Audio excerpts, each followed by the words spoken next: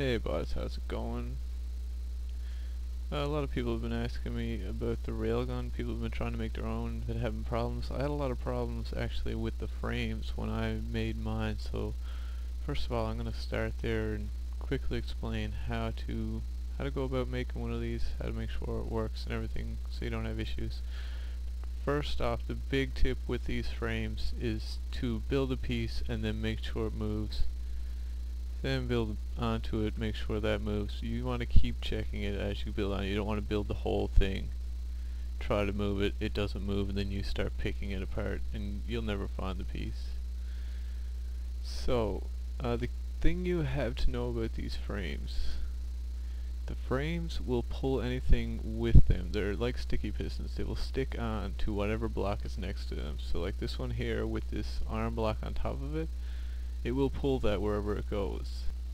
Now if you don't want the block to move, what you can do is just put on a cover. All these, what you see here, they're all covers.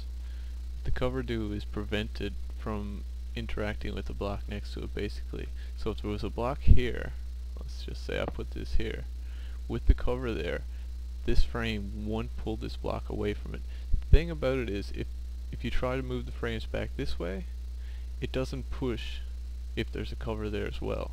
So you may think this block is attached here, when in fact there's a cover underneath it, preventing the whole thing from moving basically. This one block will prevent the whole gun from going to the right.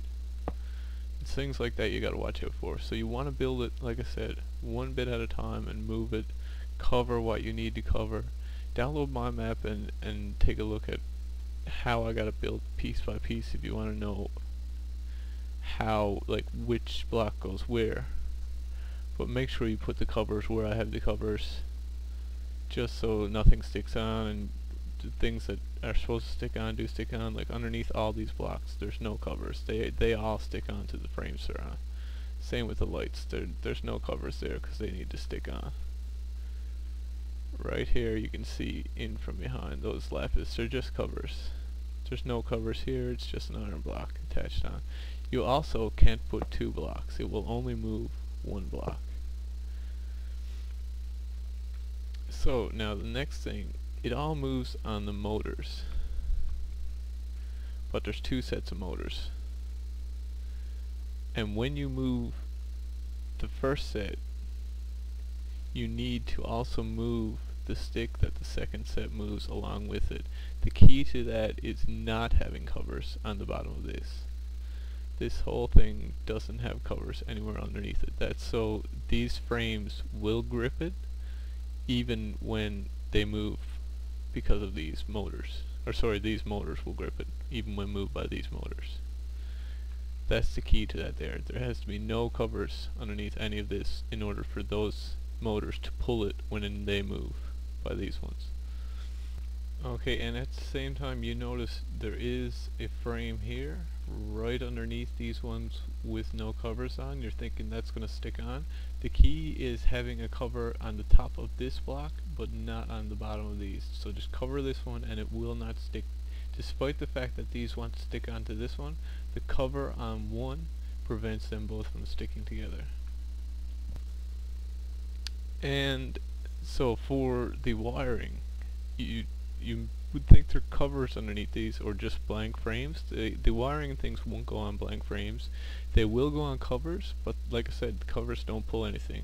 You need to put panels underneath them. The panels will pull whatever is attached to them. So you put the panels there and you put the wiring and things on the panels, and that will pull.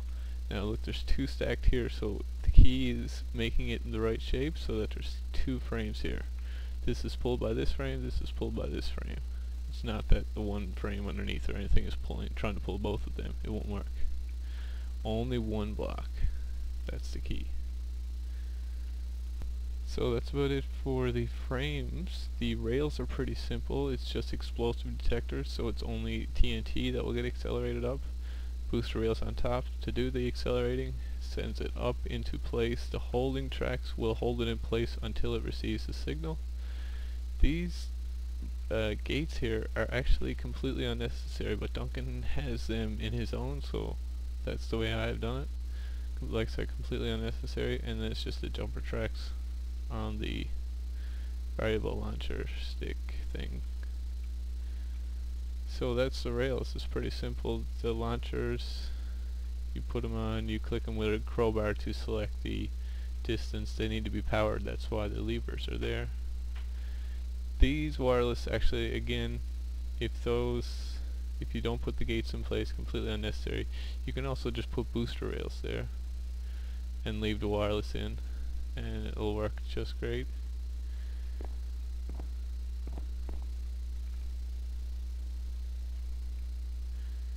In order to load it, you just put the cart here, push it, put the cart there, and push it. It'll go on up. I don't have the loading put in yet because it is different mods for Feed the Beast, so it would have to work differently. I want the map to be the same for now. And if people are having problems with the computer, with the programming, or with the wiring aspect, Duncan does a great job in his own videos. I mean, he explains the frames and that as well, but it's just a more condensed version. But he does a great job with the computers and the wiring as well, so just watch his videos. If you're still having problems, just let me know and I will make a video for that as well. But other than that, hope that solves all the problems, and have a good one.